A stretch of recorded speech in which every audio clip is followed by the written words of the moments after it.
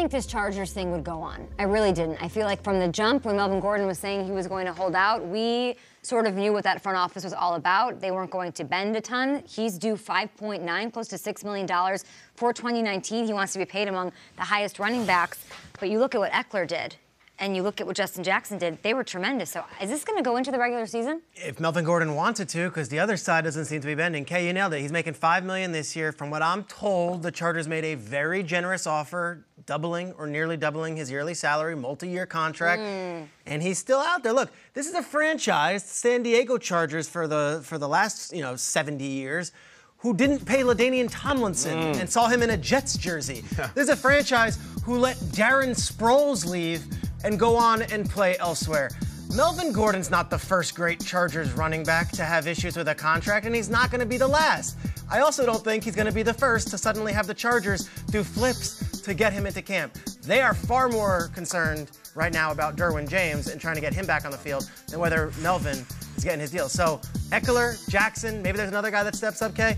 Let's go. This is a Super Bowl contender. They're ready to roll. Yeah, the big difference between LaDainian Tomlinson and Melvin Gordon, LaDainian, he was the #1 running back in the game. I mean, some would say that he was the best player in all of football, and they still didn't play him. I played against him, so I know just how good LaDainian was. But Melvin Gordon, think about his career. The first year, remember, he couldn't get in the end zone. And people were like, what's going on with this running back? I mean, is he as good as we think he is? Then he was a little banged up, and then he went on this hot streak. Started jumping over guys, getting in the end zone what seemed like every single week. And he's sitting back saying, okay, after a rough start to my career, being banged up, and now leading this team, I feel like I deserve a big chunk of change.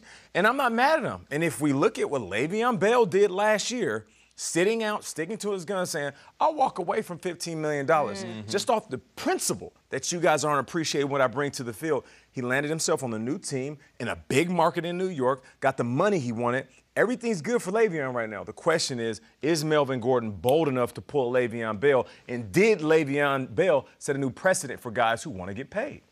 He may be bold enough.